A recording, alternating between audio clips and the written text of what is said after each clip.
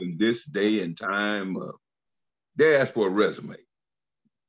They ask for a resume when you're applying for a job. You know, well, let me see your resume. Even when you've been on the job for a while, they get a resume you know, to look and find out what you've been doing. You know, sometimes you know your resume changes, and you have to go and update your resume. Even as a volunteer worker, they ask for resumes, and we normally submit a resume, and we need to understand what that resume is and what it does, what it is saying. It's a document created and used to as a person to present maybe our background. It might show your skills and accomplishments, but we want this resume to show our beliefs and who we put forth and who we stand on. In short, a resume tells us who we are, or maybe I should say, or who we supposed to be. Amen. Amen. You know, as an epistle, you know, Paul wrote in epistle, and epistle was nothing but a series of letters. And I mean, I asked you, when was the last time you received a letter other than a bill or somebody trying to sell you something? We no longer get letters anymore. Your letters were something very dear and very important to us. So Paul, during his incarceration, you had time. All he did was wrote. He wrote letters. And he would write a letter and say, okay, this is the letter to the people at Corinth. This is a letter to the people here. But, you know, we wrote letters in order to get to the people that we were trying to connect with. But in this particular epistle, Paul reminds us that we, instead of having a written letter, that the letter that we do is written in our hearts. And people ought to be able to read us as a letter.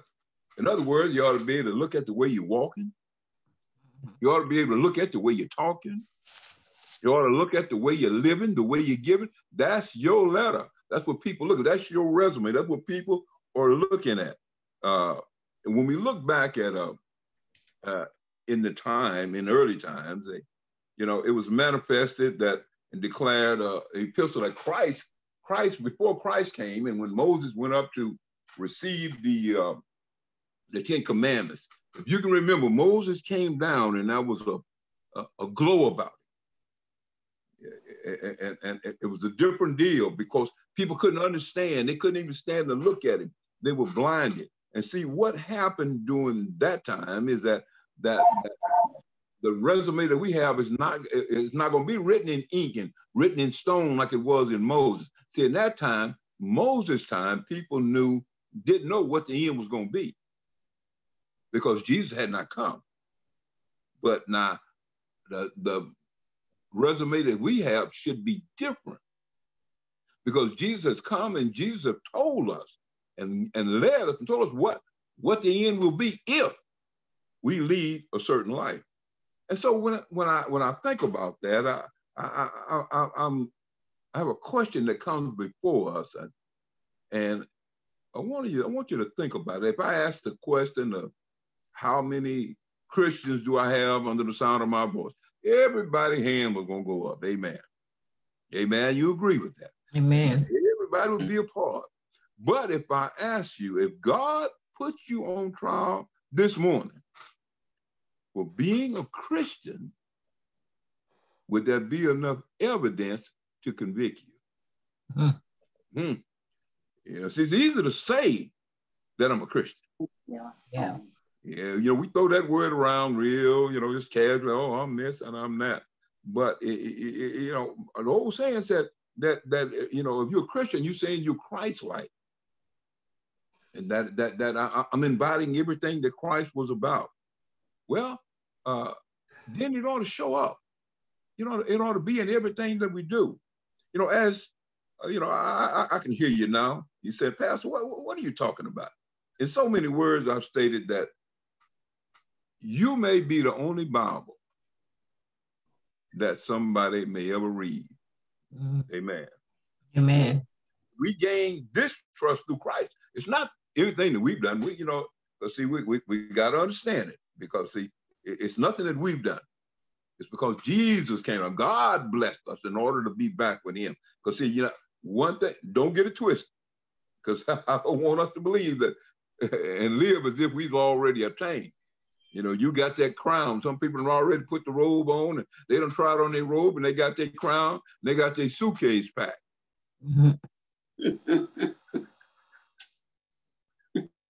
Mm-hmm.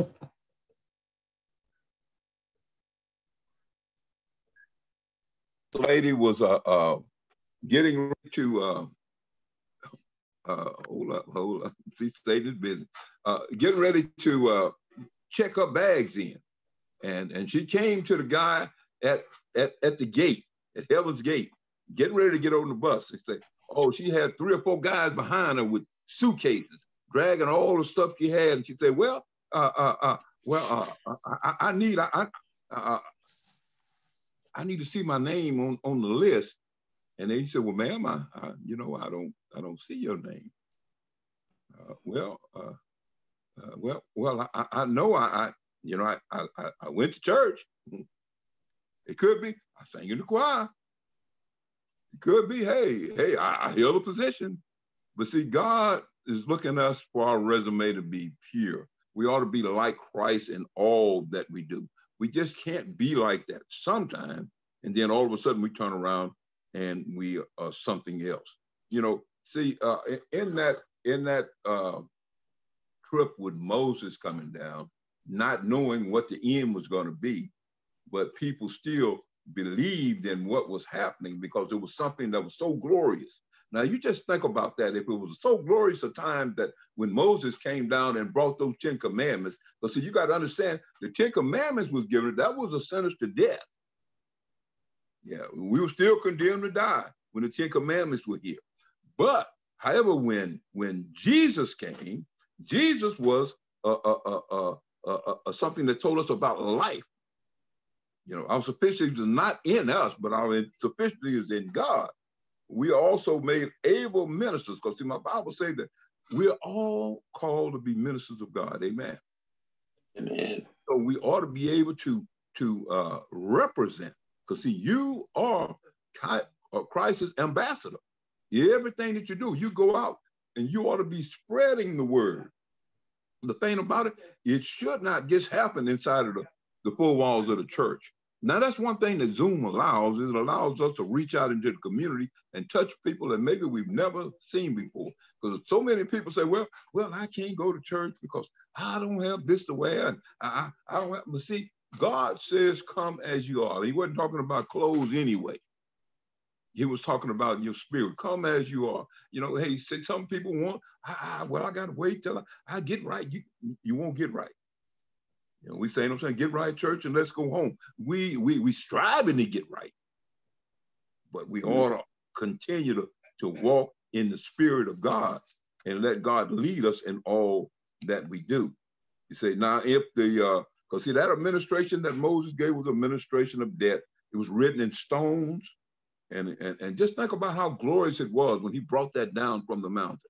How the people, how they had already clowned, and they had even made a golden calf to worship because they thought Moses had left them alone. But when Moses came down and that glare, that glow was all about it, they knew that it was something from God. Well, how much more should we glorify in Christ? Knowing what you know now, knowing that you have a place, knowing that there's a home over the mountain, knowing that there's a mansion waiting on you, knowing that Jesus have gone to prepare that place for you. And see, that's where we enter today's text. And when it starts at that level, he said, seeing that we have such hope. Now, seeing that you have hope, seeing that you have the hope of all of this, then there ought to be a boldness. I ought to be able to speak, Lord, I know what God can do for me. I know that he can heal the sick. I know that he can raise the dead because you've read it in the word. I know that all the things that he's done, I know that it's there because you have seen it. You've heard it. It's happened before you. And so there ought to be a boldness in your speech. You know, and not as Moses, because there's no more veil over your face. You know what the end's going to be. You know, some people say, I'm going to run to see what the end will be. You know, sometimes you just can't stop in the middle of it. You got to keep going. It's not a sprint, but it's a marathon. You know, we're going to have to go through some things. You know, we might have to go through a little illness. We go through some heartaches. We go through some trials and tribulations. But if you stay in course, because you know what the end going to be. You know, like if I know what's waiting for me at the finish line, then hey, it makes it easier to run this race. And he says, not as Moses. Moses didn't have that. He said, but their minds were blinded.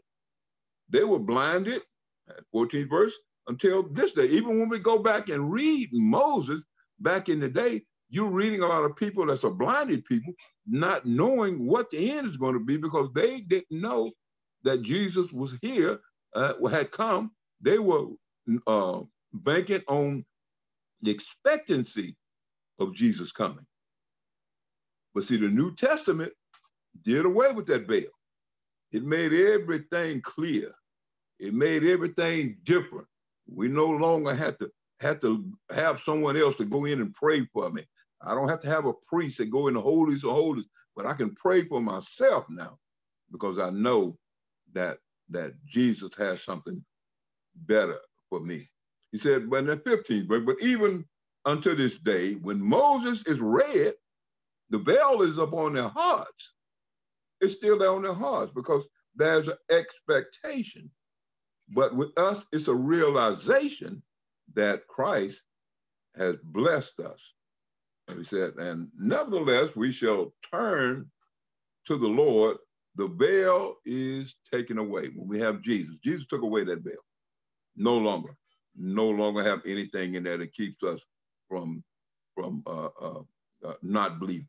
He said, you know, we don't have to look at your tablets. We don't have to look at anything. He said, now the Lord is that spirit. You know, we have the spirit where it said, the spirit of the Lord is, there is liberty. He set us free from all the things that we had to worry. We shouldn't have to worry about anything because we know who controls all that.